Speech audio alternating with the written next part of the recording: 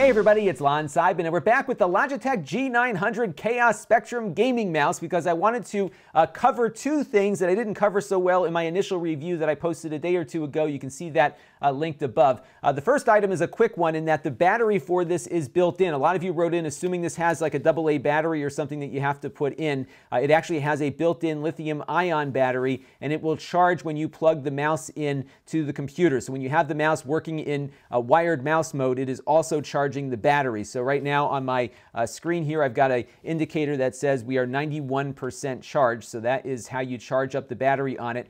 No AA battery, you just plug it back in when the battery runs low and it'll charge up while you use it connected to the computer. Now the other item is a piece of errata, and what I said in the original review was that you couldn't mix and match keyboard macros along with mouse clicks. So what you could do, and what we did in our initial video, was I actually took some text that I had written on my computer screen and mapped it to this button here. So if I go over to Notepad real quick and I push that button down, you can see that we're dropping the word testing in, and that text is coming out of the mouse via my USB cable here, which is pretty cool, right?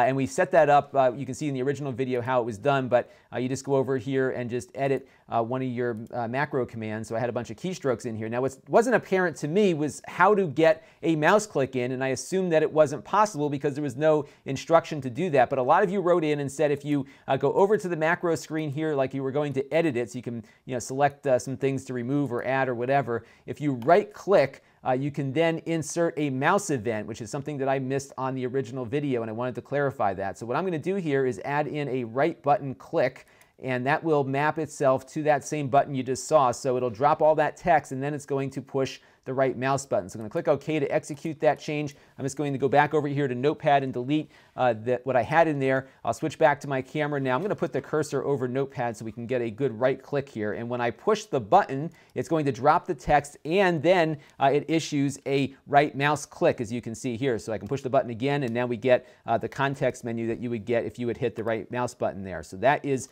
how you can integrate mouse clicks with your macros. I was wrong in the first review, so this is correcting the record, and I'll link this video back to the other one. This is Lon.TV, and thanks for watching. This channel is brought to you by my Patreon supporters, including gold level supporter Shabib. If you want to help the channel, you can by contributing as little as $1 a month. Head over to Lon.TV/Patreon to learn more. And don't forget to subscribe. Visit Lon.TV/S.